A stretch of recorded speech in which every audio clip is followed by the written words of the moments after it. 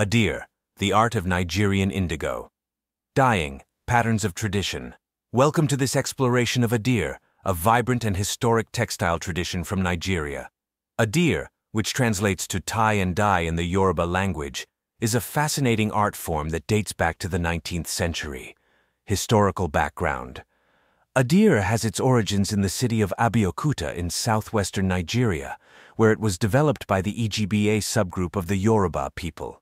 Originally inspired by the Indonesian batik technique, Adire quickly evolved into a distinct Nigerian tradition.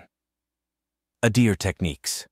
There are several different techniques used in Adire textiles, each resulting in unique and intricate patterns. One of the most common is the tie-dye method, where sections of the cloth are tightly bound before being dyed, creating mesmerizing designs. Another popular technique is stitch resist, where patterns are sewn onto the fabric with raffia or cotton thread before dyeing, creating intricate designs. The batik method, borrowed from Indonesian traditions, involves using hot wax to create designs on the fabric before dyeing, resulting in striking patterns and motifs.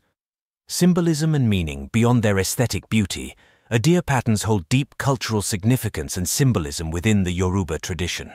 Common motifs like the edu representing royalty and the ibaje signifying good fortune are imbued with meaning. Modern revival.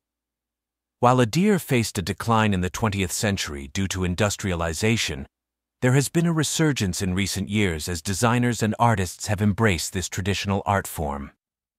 Adire is a true testament to the rich cultural heritage of Nigeria, blending artistic expression, symbolic meaning, and centuries-old traditions. This vibrant indigo dyeing art form continues to captivate and inspire, keeping the patterns of tradition alive for generations to come.